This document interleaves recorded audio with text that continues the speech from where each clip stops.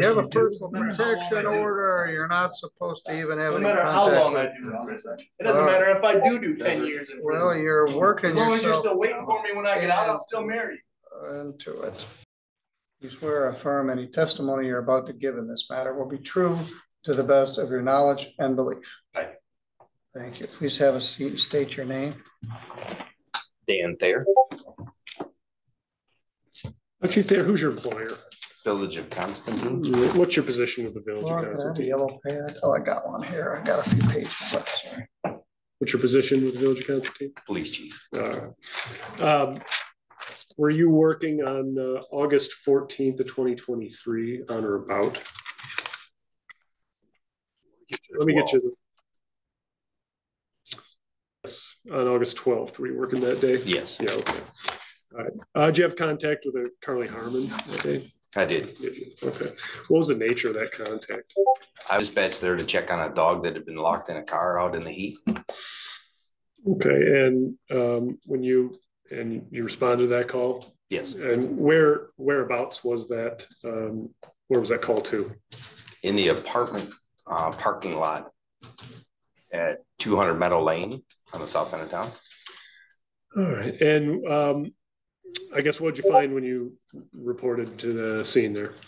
Well, there was a dog parked locked inside the car, and so it took me a little bit to track down the manager to give me an idea of where I could look for the owner, because the registered owner of the vehicle did not live there or have any contact in the county when I checked.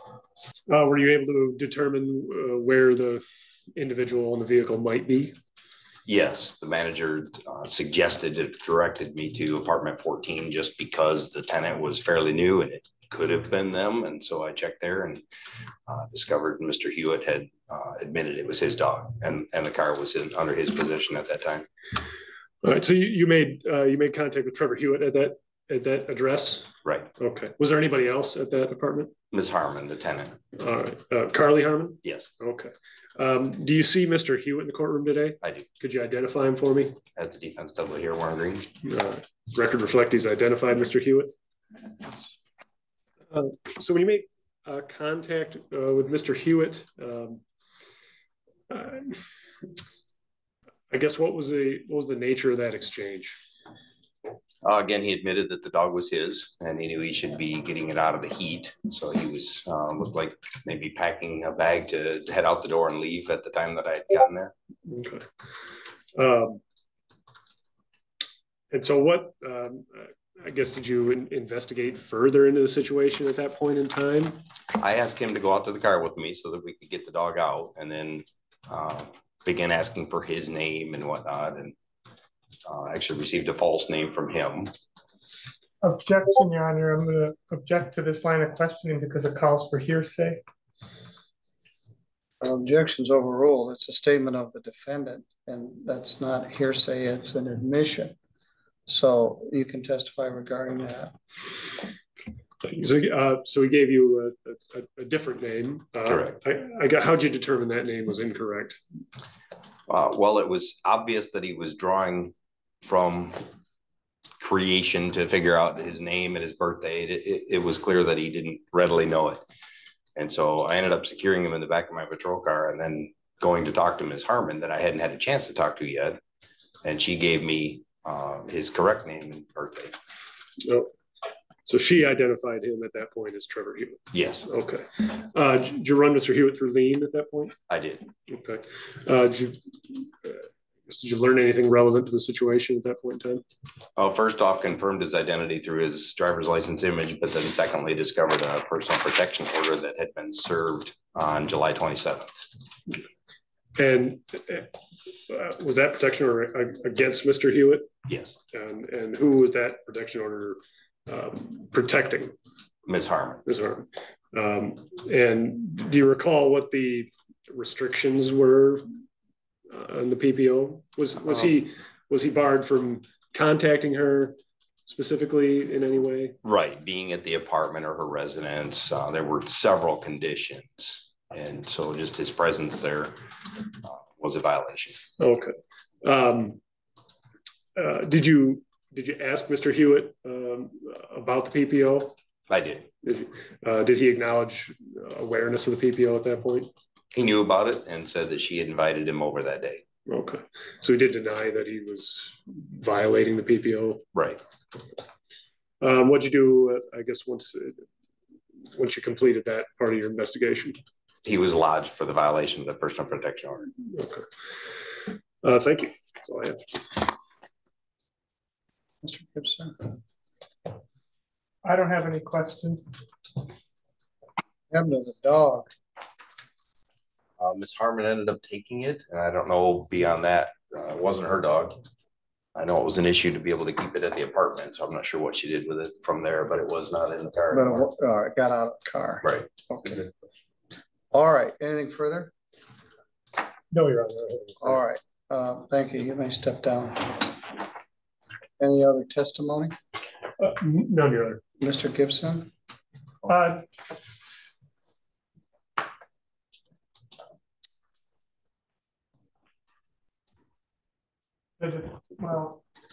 Yeah.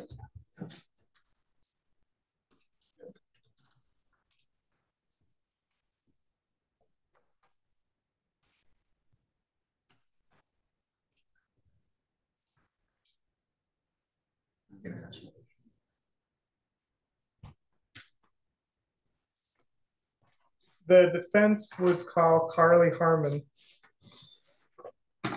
Ms. Harmon, would you come back up, please?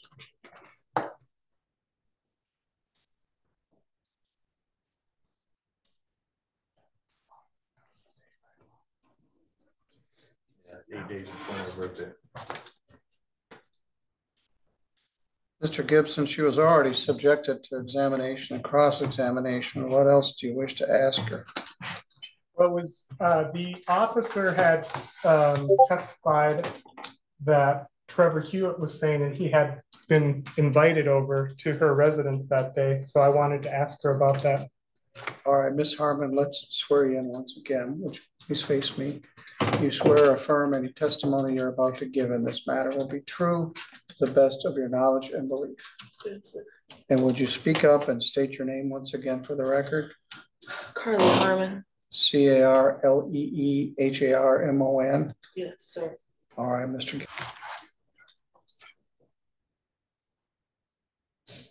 Do you recall when the police officer had come to your residence on August 12th of 2023? Yes. And there was a situation apparently with the dog in the car and Trevor Hewitt. Do you recall that day then? Yes, sir. Now, did you invite Trevor Hewitt over to your residence that day? I'm going to object as to relevance. The matter of whether he was invited is not material to the violation of the PPO that's being discussed here. That is accurate. It's not her order. It was Judge Patterson's order. So to some extent, it doesn't matter whether he was invited or not, but I'll allow you to answer the question. Thank you. I don't know what he asked me. Did you invite Trevor over there that day? No. All right. You can step down. Okay, I have no further questions.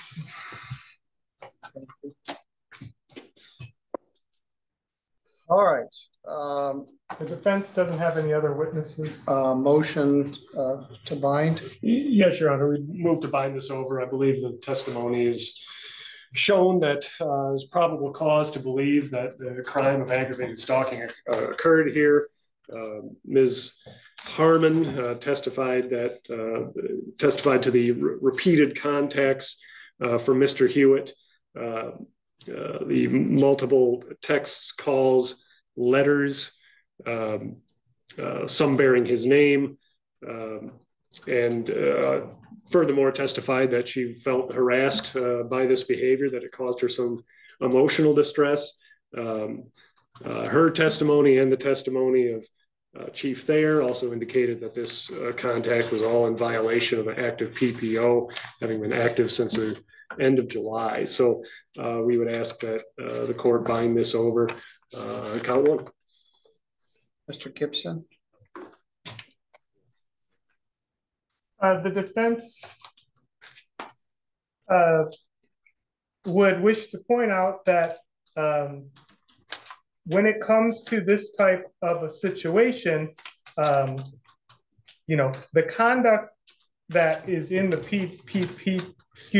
the conduct that is alleged to have been prohibited conduct in the personal protection order, that needs to be related to the conduct that is alleged now. And so in this circumstance, the defense would leave this in the court's discretion. Thank you.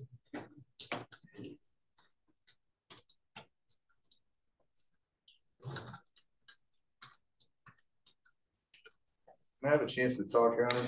No. I'm not, you just don't. That's just how it works. That you don't just get to, but this is a probable cause hearing, as I stated. The charge is alleged to be aggravated stalking. A willful course of conduct involves repeating or continuous harassment of Carly Mae Harmon. Spelled her name wrong. The conduct being such that would cause a reasonable person to feel harassed, and said conduct actually causing Carly Harmon to feel harassed. Now that is stalking. If there is a personal protection order in place, it becomes aggravated stalking. And also it's in violation of the restraining order. Nobody ever put their order in effect. I mean, I have it, but it's not in evidence. But Chief Thayer testified that the order clearly said he was not to have any contact with her. And as Prosecutor Johnson pointed out, whether she gave him permission or requested him to come there doesn't matter. She said she didn't, besides, but she testified about the dozens of phone calls and letters, and there's a letter with 2 postcards in evidence. All this time, there was a personal protection order in effect. The only element we were lacking last week was the date of service of the PPO, which we now learned was July 27th. And this incident occurred on August 14th.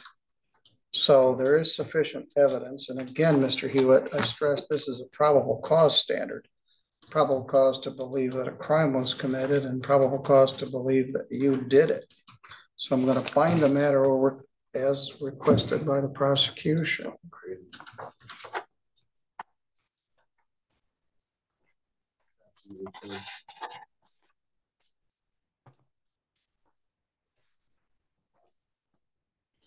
Are we ready to begin the next case? Yes, sir.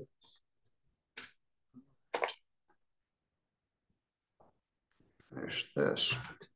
Yeah, if you want. Nice to see you, Chief.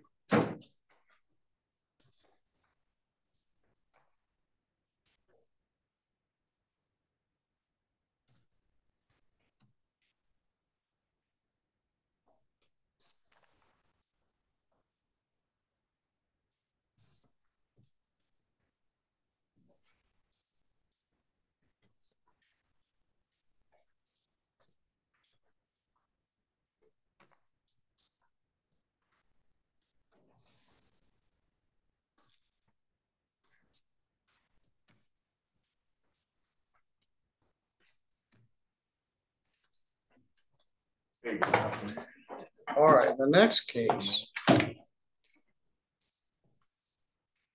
actually precedes this case. It's file number 2 about July 6th, 2023 in the city of Sturgis. Could you remove your hat, please? Thank you.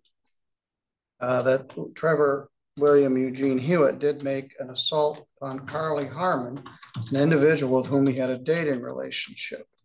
That's called domestic violence or domestic assault. That's a misdemeanor. It's punishable by up to 93 days in jail and a fine of up to $500. But your charge is being a second or subsequent offense, which turns it into a felony as a 4th habitual offender, which further endorses it I believe, up to a life offense. And so we're going to take testimony regarding this alleged domestic violence of July 6th. Mr. Johnson, are you ready to proceed? Yes, Your Honor. Mr. Gibson? Yes, Your Honor. All right, you may call your witness.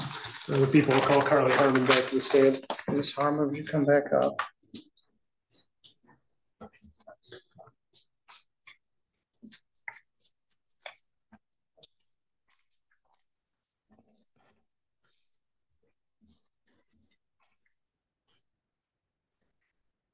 Good afternoon.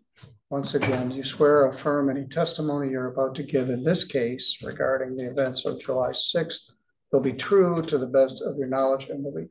Yeah. All right, have a seat. And once again, would you state your name? Carly Harmon.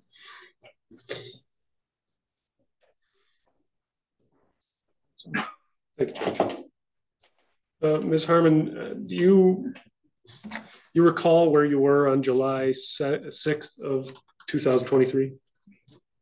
I believe I was in Sturgis. In Sturgis.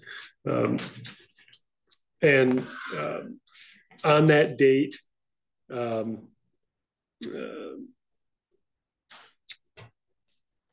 were you?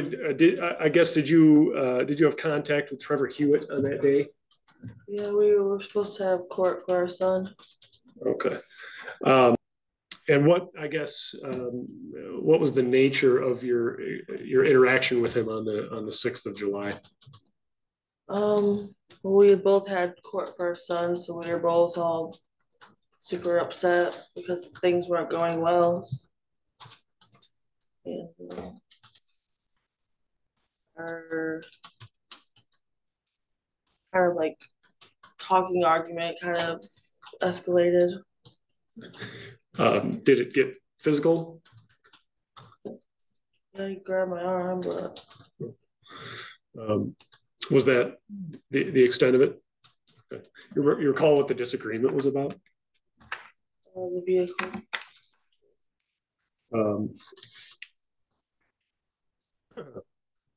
So he grabbed your arm. He grabbed your arm kind of hard? Was it a strong touch? I'm going to show you. And following this, did you contact law enforcement after this exchange? Okay. I'm going to show you. I'm showing defense counsel, but I'm going to show you what I've marked as people's proposed one. There, you take a look at that.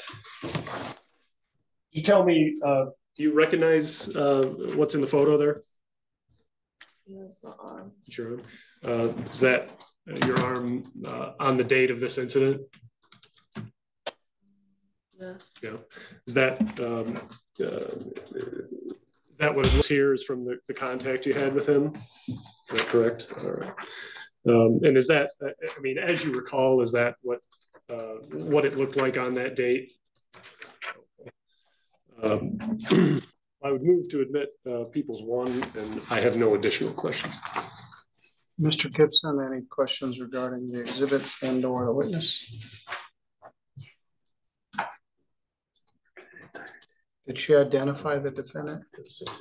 I guess I did not have her identify the defendant, Judge. So why don't you go ahead? I would ask that. Do you see Mr. Hewitt in the courtroom today?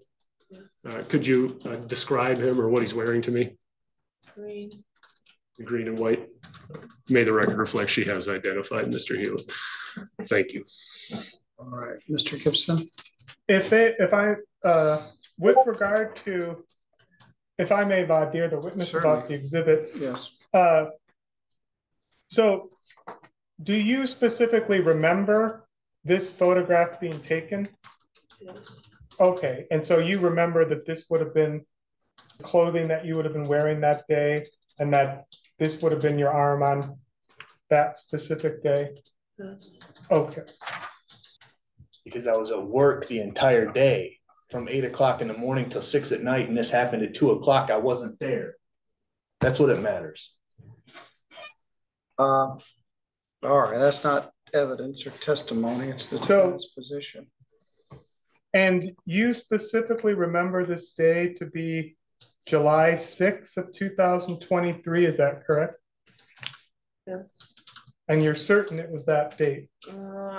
Now, you said July 26th. The complaint says it was July 6th. The day that this happened, do you recall if you knew that Trevor Hewitt had a job at that point in time? Probably, yeah. Where was he? Would you know where he was working at that time? The fire mechanic place. So if this happened at around 10:07 in the morning, normally been at work at that time of the day? Not if he had court, I would. But yeah. Okay.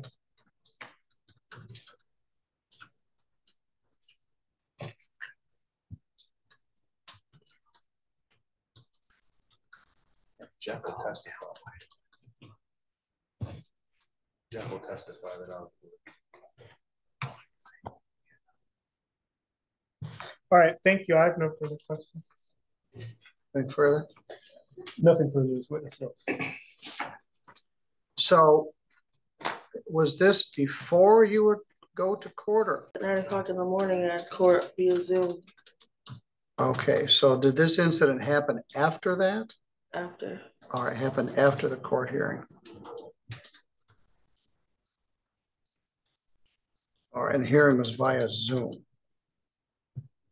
Was Trevor also at the hearing via Zoom? Nope, he did not attend.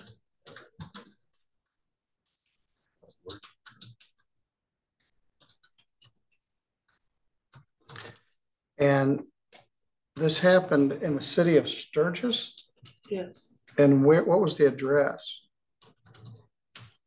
603 George Street. Whose house was it? Our mutual friend Alyssa and her husband Josh. Bears. You indicated there was some struggle about a vehicle.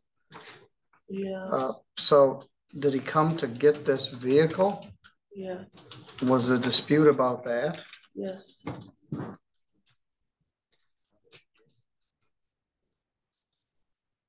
Did he end up taking it? Yes.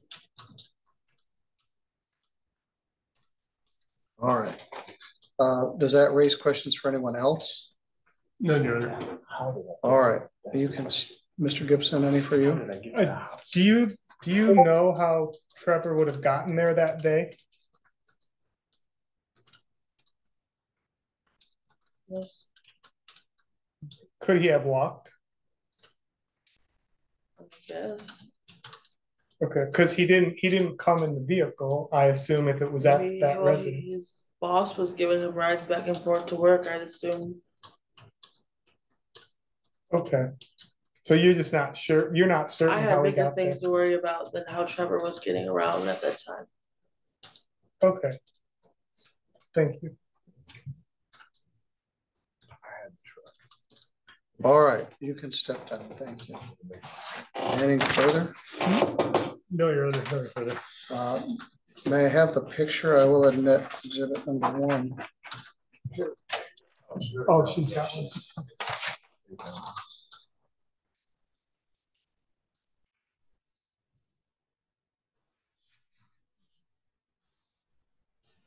All right. Well, I guess some point the parties can get the video of the Zoom call from that day, see if it matches the shirt that she's wearing in this picture, but it does show some redness on her arm. It is admitted. Your Honor, I move to court bind over on count 1. Testimony is pretty clear. Ms. Harmon testified that Mr. Hewitt committed a battery upon her arm and that they were in a dating relationship. So I believe that the burden's been met here. Thank you. Mr. Gibson? The defense will leave it in the court's discretion. Thank you. Mr. Hewitt, that doesn't mean he's rolling over and playing dead. He just knows that the standard is pretty low. And essentially, this is a misdemeanor, impermissive touching of someone you're in a dating relationship with.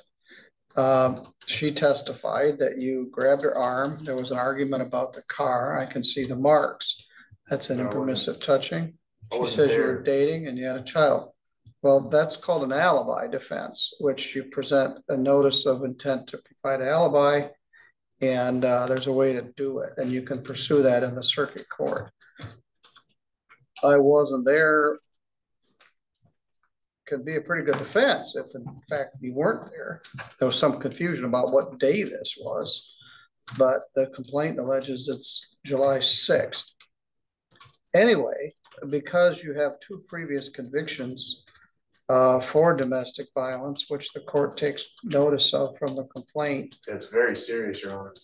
Well, it turns it into a serious 5-year felony offense as a habitual. So I agree with you there, Mr. Hewitt. And a life tale, Your Honor. This is something that I never would ever plan for in my life. This is something that is crazy to me. Judge Middleton, you man, I've been talking to you and seeing you since I was 13 years old. Yes, sir. This is insane. Well, this right here is crazy. I wasn't there, and I never am there. I know. And if I ever was there, I couldn't hear the case. So it's a standard of probable cause. But this matter is so sad, as you testify here. It involves your son. This relationship has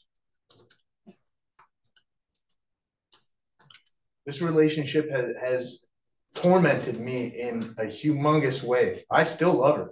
Yes. I still love her. And I know she still loves me. You can't put it down. But I find I can't put it down. She won't let me put it down. Well, she won't.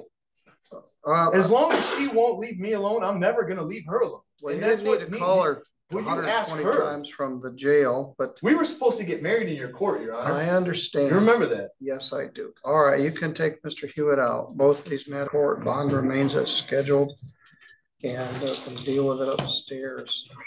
My question is, do you still love me? Mr. Hewitt, you have a personal protection order. You're not supposed to even have any contact. No matter how long I do in prison. It doesn't matter if I do 10 years in prison. Well, you're working as long as you're still waiting for me when I get out, I'll still marry you. Into it. All right. Miss Harmon, perhaps we should have excused you from here when we're done. You've been through more above and beyond. And I'm not going to comment on the probate court case, but it did not have a happy ending. He's going to remain in custody pending a disposition of these and other cases. Thank you, Your Honor. Thank you.